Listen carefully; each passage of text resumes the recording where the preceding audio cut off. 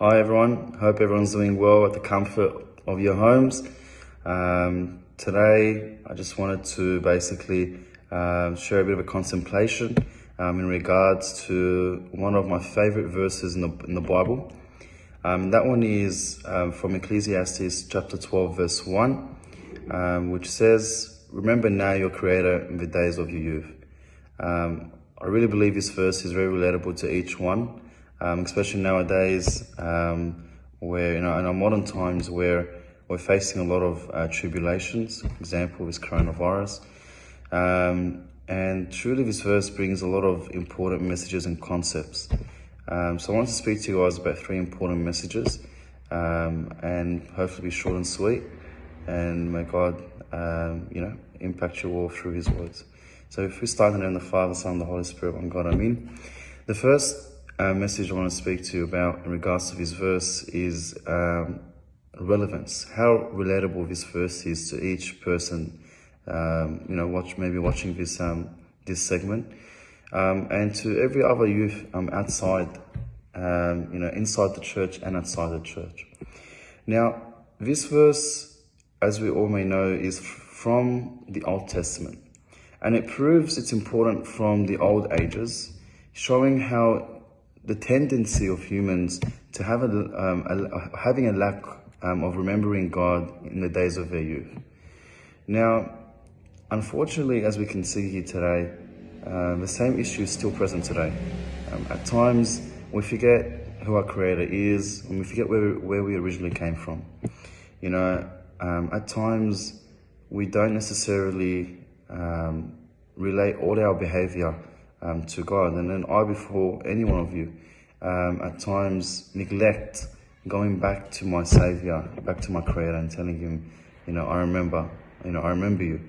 And that can just be by, consistent prayer, by just making sure that, under the guidance of my confession father, that in the morning and at night, or whatever he prescribes to me, to stay consistent with my Bible readings, my Agbiya prayers, my Mataniyas, etc. One of the most beautiful exclamations I've heard was by Saint Mina, when the governor pressured him and said to him, "Come and worship the idols." And he said to him, Saint Mina replied to him with a very firm voice and a very faithful tone. He said to him, "I am a soldier of Christ."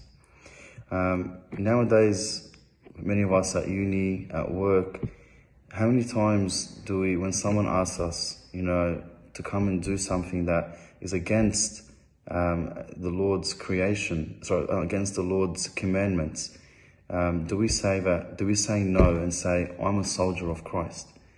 I was actually listening to a sermon yesterday by Father Daniel Abanoub. He's one of the monks from the monastery in America, St. Mary and St. Moses Abbey. He's actually, he wasn't born into a Coptic Orthodox family. He's actually American, Native American, and he became a Coptic monk. And he was saying that it came to a point in his time where, when he opened his Bible, he realized that every single action and behavior he was doing in his past life was just against God's commandments. And he realized at that point that he needed to make a change. And that's where he basically took a stand and said, I'm going to change my life. And that's where it led him to now being a monk, being a very inspirational monk. And again, we have many inspirational figures in our church, also like one of my favorites too, Abuna Lazarus El Antoni, who was an atheist, and he became then became one of the most amazing Coptic monks and ascetics in today's time and age. Now, unfortunately, before and now, many of us, again, before any of you, we forget the verse that says, "Blessed are the undefiled in the way, who walk in the law of the Lord. Blessed are those who keep his testimonies, who seek him with the whole heart. They also do no iniquity, they walk in his ways." So again, Psalm 119, it basically says that blessed are those who walk in the path of the Lord. You know, it's a very simple verse. So again, just if we can remember that the days of our youth, it's relatable. This verse is relatable to each one of us, and we need to take it very seriously. The second point is the importance of self-control. Now, centuries ago, youth were remembering their Creator through persecution. So the only time many youth were remembering God was through the physical persecution. They were steadfast in remembering their Savior in all circumstances and situations, even when being tempted. Now, let me give you an example, is even St. Anthony. He had self-control when tempted by the lady with no clothes. Now, the question is, today's day, how and when are we remembering God? Is it only through tribulation? Is it only through when something goes wrong in my life that I remember God? There was Abanoub Mikhail once said a beautiful, you can say, metaphor